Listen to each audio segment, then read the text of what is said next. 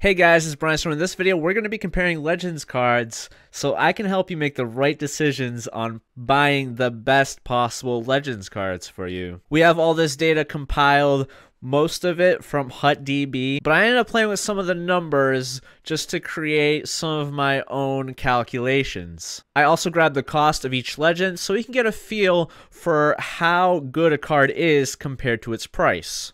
There are a few things that we're not going to be looking at, such as the height and weight of a card through this spreadsheet. We're not really going to be looking at the position or the way that a player shoots, but just know that righties are usually more desirable than lefties. So the first thing I want to talk about is this BSF value that I came up with. It's probably the exact opposite of what you think it is. You know, if you think something is BS, you think someone's lying to you, or it's just unimportant. But in this case, the BSF is the Brian Storm factor, where I took all of the shooting stats, slap shot accuracy, power, wrist shot accuracy, power, and all the skating stats, acceleration, agility, and speed, and I averaged all of them out. Because I think those 7 stats are the most important stats of a player. Sure, maybe you can also throw in some weights there, like power maybe isn't as important as accuracy, but we'll just call this like a primitive version of the BSF. And also, the way that these players are sorted right now is from cheapest to most expensive. So looking at this, you see that Jeff Sanderson is number 2. He's the second cheapest player, yet he has a BSF of 91.6. On average, all of his shooting and skating stats are 91.6, which is significantly higher than pretty much everyone all the way up to Lanny McDonald, who goes for about 100K. So he is the best option to buy under 100K. From 100K to about 160K, where Danny Heatley and Scott Niedermayer are, Lanny McDonald is the best player to buy because his BS factor is 92.3, where Danny Heatley and Niedermayer are just a little bit higher, and Sittler is tied with Lanny McDonald. Sittler goes for 140K, depending on the day, I guess. After that, the most expensive players, around 200K plus, are all around the same mark. You have Chris Pronger, who goes for 200, like 20-ish K, has the lowest BS factor of 90.3, which makes me believe that he should be going down in price. He's not worth that amount. To the right, I averaged out all of these different stats. I mean, maybe we don't really care, like the average of all the balance stats, but for some like shooting stats or skating stats, it'll be important when I break down each legend one by one because I'm going to be comparing it to these averages. I have an average total here, but if you notice, if I go back, the Legends cards range from 90 overall to 93 overall, so maybe it's a little bit unfair if we're comparing Jeff Sanderson to Mike Bossy in 93 overall. So we also have an average of the cards by a particular overall. So let's sort these cards from best to worst in a lot of these major attributes. You have this A overall value, which was made from the HutDB guys. It's called adjusted overall, where it also does something similar to the BS factor, but it uses more stats. It tries to tell you whether or not a person plays below or above their overall. So in this case, Randy Carlyle, his adjusted overall is 89.8, but his actual overall is 90, which means he plays a little bit below his card. So if we sort these cards by adjusted overall from greatest to least, Chris Pronger would be the best card, even though I just told you that he has the worst BS factor out of all of the cards. That's just because a lot of his intangible stats, I mean, I guess you could call them intangible stats, such as poise, strength, shot blocking, other stuff like that, is a lot higher, significantly higher compared to some of these smaller guys like Bure or St. Louis. But again, I don't think this makes him a better player. On the other end, you have Rucchin all the way at the bottom with an 89.3. I guess we can also compare this to their overalls if you really want to, but I'm not going to get deeper into that. So now let's sort them by slap shot accuracy, who's got the best slap shot. is going to be Sakic, Boyle, and Sittler at 94s. But outside of Shanahan and Carlyle, they all have pretty decent slap shot accuracy. For wrist shot accuracy, same idea. Bossy with a 98 means he'll shoot at the net 98% of the time. No, that's not what it means. Him, Robitaille, and Sakic lead the way in wrist shot accuracy, where towards the bottom, you have players like Lidstrom, Hatcher, Shanahan, Carlyle, and Boyle with the lowest wrist shot accuracy. Now let's look at acceleration for skating. Bure and Modano have the best acceleration, where towards the bottom, you have Numminen, Shanahan, and Pronger with 86 acceleration. Similarly with agility, again, Bure, Modano, a few more players. And then at the bottom, similar names, Shanahan, Carlyle, Rucchin.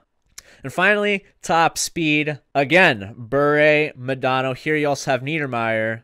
And your slowest players are going to be Numminen, Robitaille, and Carlyle. So from here, let's scroll down a little bit. I made this graph on the BS factor, the Brainstorm factor. Basically, the red line is the average Brainstorm factor.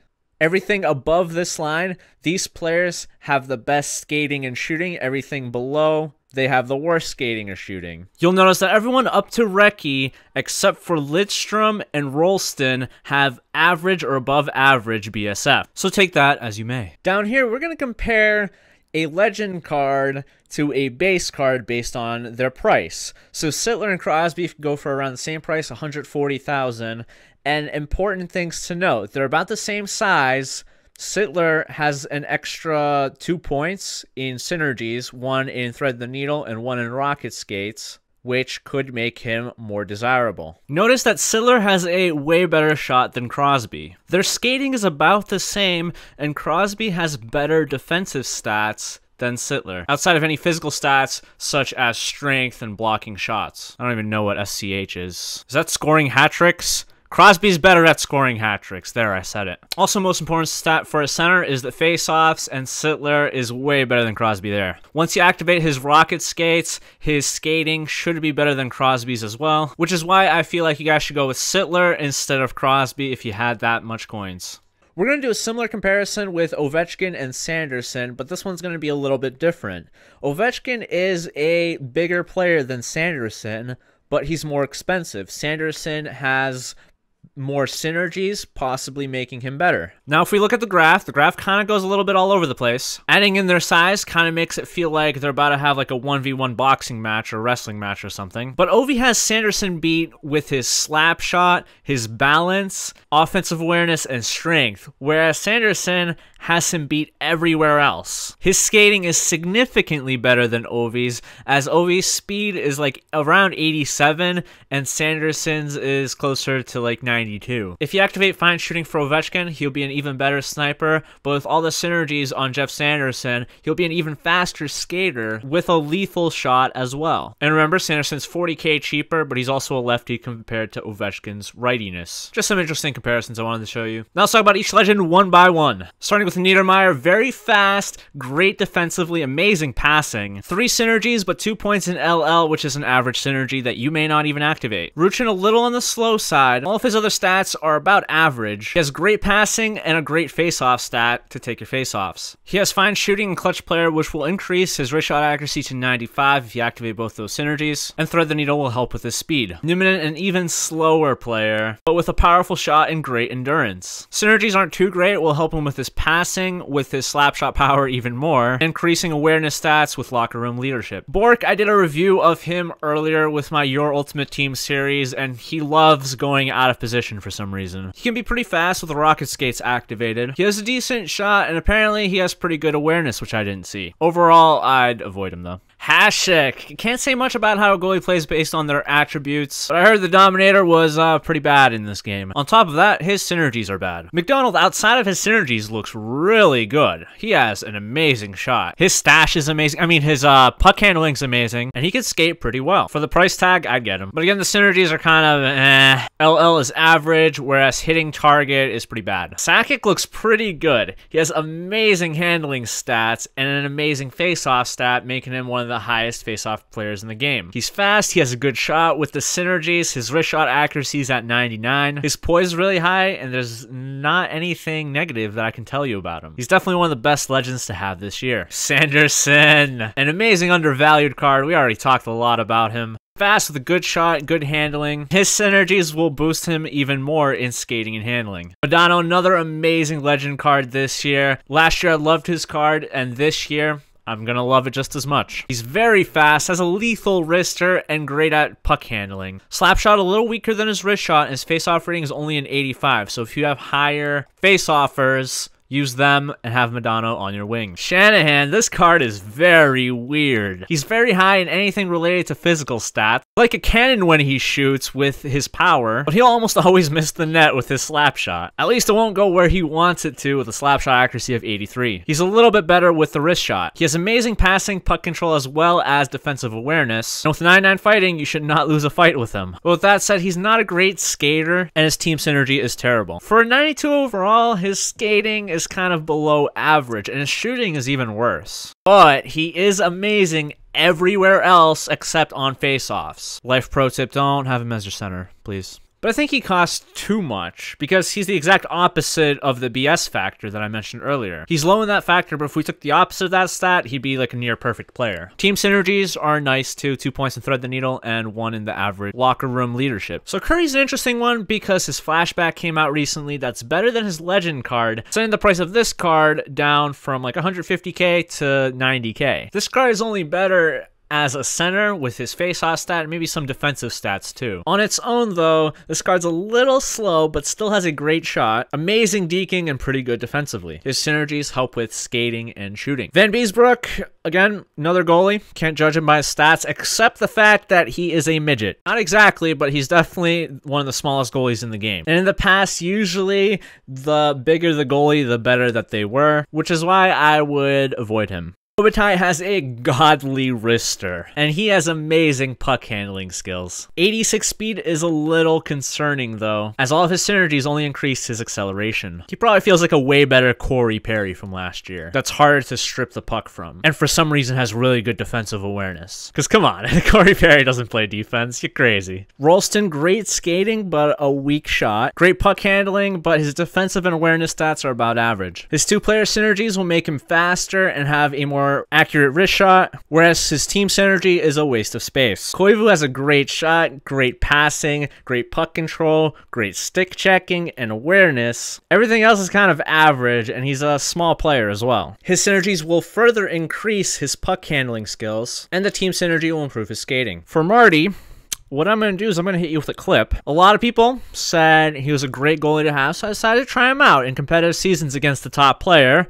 And this goes in, and now I'm going to tell you this is the third time it's happened in 3 games. Peter Mrazek let in like 1 goal like that in like 30 games. So yeah, avoid him. Synergies are all over the place too. A great team synergy in Thread the Needle, an average one in LL, and a bad one in CW. So Bossy's like Robitaille, except he's a way better skater. Lethal wrist shot, amazing puck handling, 97 endurance. Does Bossy ever get tired? I have no idea. But this is a crazy good card. Just not very physical, but about average size. Messier, this card was going for like 400k on release, and now he's going for around 100k. Pretty crazy. But he's a 92 overall with not so great stats. So for 100k, I guess it's better. All I'm saying is this card should not be going for 200k plus, which it's not, so I guess we're good there. Got below average skating, but a powerful shot and good puck handling. The place he really excels at though is the face-off dot with a face-off rating of 94. Those synergies are also really bad. Clutch player is decent for wrist shot accuracy, locker room leadership, good for awareness, but only if you activate it, and AA, no one wants that. Oh, it's the effing all-star.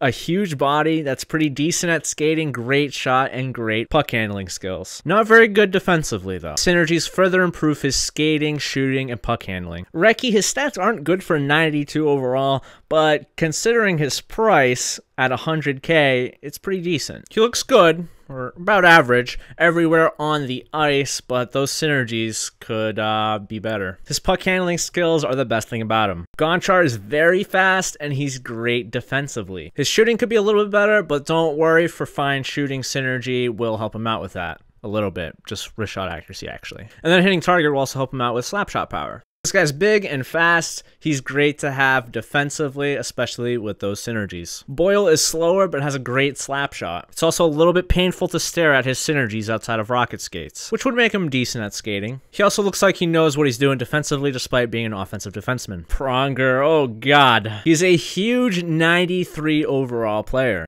Great for you defensively, as long as he doesn't have to skate very far. He has a very powerful shot, but those synergies aren't that great. 2 points in AA, that's tough to look at. Marty St. Louis looks like an amazing player, and really the only thing that sets him back is his size. It didn't set him back in the NHL though, so hopefully it doesn't set you back on the ice. But yeah, his skating, shooting, and puck handling are all really good. Cujo was one of the worst goalies last year. Don't know how he is this year. Probably not going to find out with those two team synergies that I don't like. Silky Smooth is nice, though. Sittler, we compared to Crosby, found out he was a better choice for the price. But come on, do you want a 67-year-old on the ice? Yes, you do, so just wait until Yager ages a little bit. He's great everywhere, though, except defensively, a little bit below average. Bure, another tiny player, but his speed and shooting will blow you away. Defensively, not that great either, as his stick checking is 86, and his synergies make him even faster. Hatcher, let's start with his FF synergy, a synergy that doesn't come up very often, and it's frequent fighter. It helps him with fighting. He might as well only have 2 synergies. He's a big body with a powerful shot and pretty decent defensively. His skating could be a bit better,